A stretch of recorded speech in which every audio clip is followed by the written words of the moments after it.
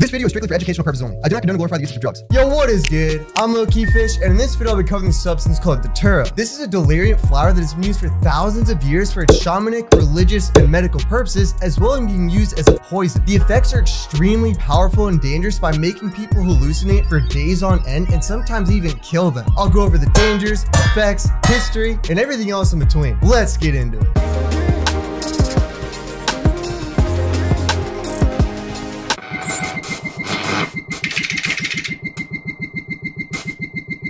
The Datura plant is a flower that is known as a powerful and dangerous deliriant. For thousands of years, it's been used on most continents throughout ancient Americas, Europe, and India. It's been used for medical purposes, religious ceremonies, and even to poison people. It produces long-lasting deliriant effects, including hyper-realistic and unpleasant hallucinations, along with short-term amnesia. Other side effects are dry mouth, nausea, fear, anxiety, difficulty breathing, confusion, and worst, death. The plant grows in the form of trumpet-shaped flowers and can range in color from pure white to pinkish purple, although some species have flowers that are bright yellow or magenta. They have a grimy aroma to them and are sometimes referred to as devil's trumpets, jimsonweed, or moonflowers. The size of the plant can vary, and new species are often just variations that depend on the region and conditions it's grown in. And there are many different types of Datura plants that grow in different regions across the globe. Here are some of the most common ones. The first recorded Datura poisoning occurred in 1676 during the Bacon Rebellion. This was during the unsuccessful colonization of Jamestown, Virginia,